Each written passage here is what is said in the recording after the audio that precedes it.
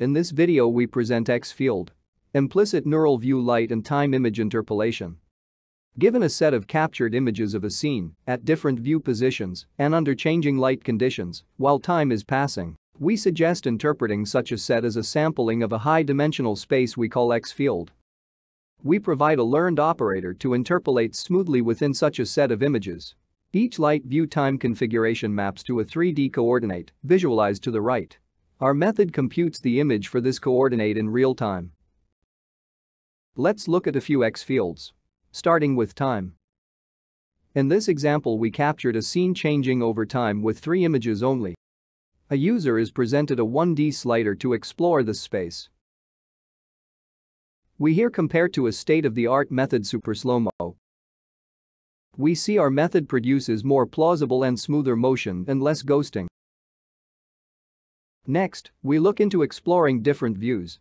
This shows one result of our method on the public data from Soft 3D. Here the view space is 2-dimensional, so the user is provided a continuous 2D widget seen right. The blue points denote the discrete input views, and the gray trajectory denotes the user's output choice. Here another scene from the same dataset.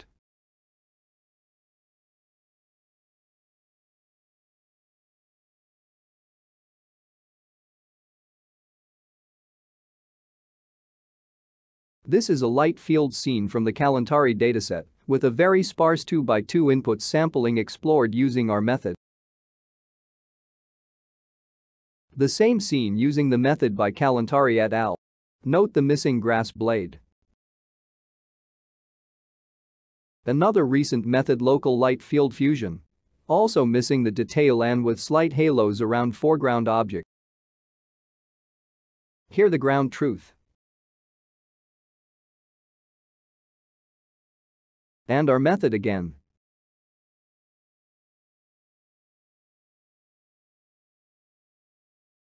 Another dimension is changes of illumination. Here the scene is captured from a point light at different positions. This example captures 5 images. Here we show our result on a public relighting dataset from deep relighting. Note the sharp shadows and highlights undergoing plausible motion. Here a comparison to deep relighting. Note highlights and shadows appear blurry.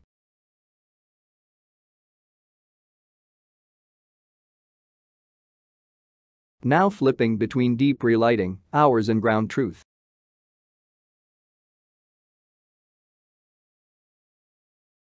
The particular insight is that we first need to split the signal into irradiance and reflectance so that both can be moved independently. This is most clear for a shadow falling onto a texture background, as seen here. A single layer method, such as super slow-mo, will struggle for such input. We now show combined exploration of multiple dimensions. Note the parallax, changes of shadows and caustics, in response to changes in view time and light.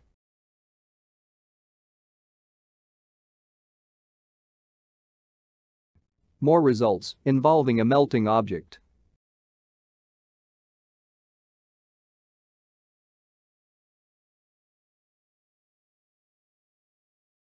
A configurable chair.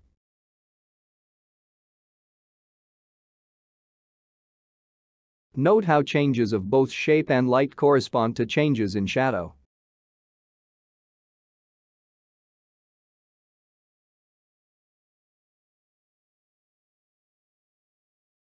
Our method is subject to a few limitations. In this scene, parts of the lamp post are visible in only one image. Our approach happens to glue such observations to the foreground. Our method also struggles in the scenes containing thin objects with large disparity.